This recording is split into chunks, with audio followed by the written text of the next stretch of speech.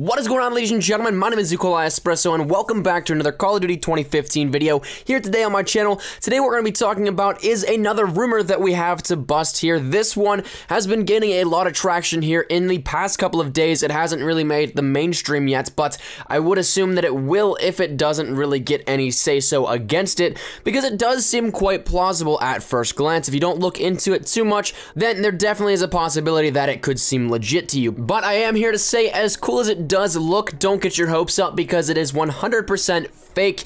It does look better than most other air quote leaks, but it still is fake. So what this is actually, the rumor behind it, I'll put the image actually down in the description below, even though it is fake, and I do know that for a fact. I don't want to really risk anything here up on my channel just in case it by some miracle turns around and comes to bite me in the butt.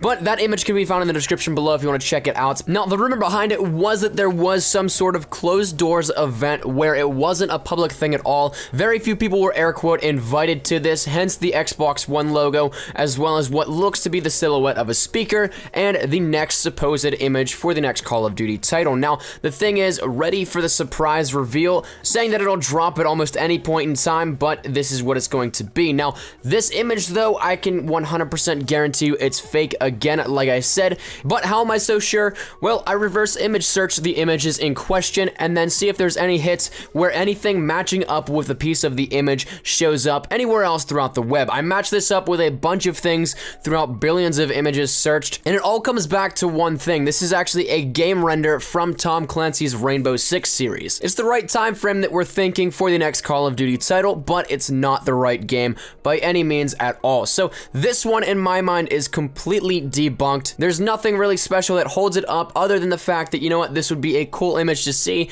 and it would generate some hype. But again, like I said, don't get too excited just yet. The real reveals are right around the corner, my friends. We're still just a little bit out from when we'll be getting legitimate leaks, reveals, and all that kind of stuff. Closing us out with this one, though, I will say this one is one of the better ones here that I've seen in terms of rumored leaks. So props to whoever started this one. It's actually pretty decent. Fooled a lot of people that I've seen so far, but not today, not on my watch. But that's where we're gonna end it today, ladies and gentlemen. Thank you guys so much for watching.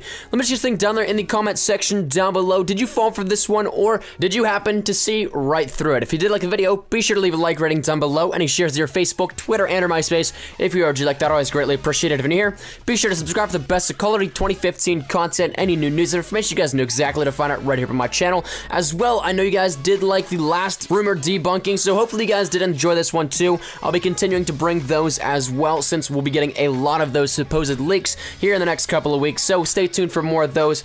Mine has been Nikolai Espresso. As always, hope you guys are having a great day. I shall see you guys tomorrow. Take care and peace. Surprise, motherfucker.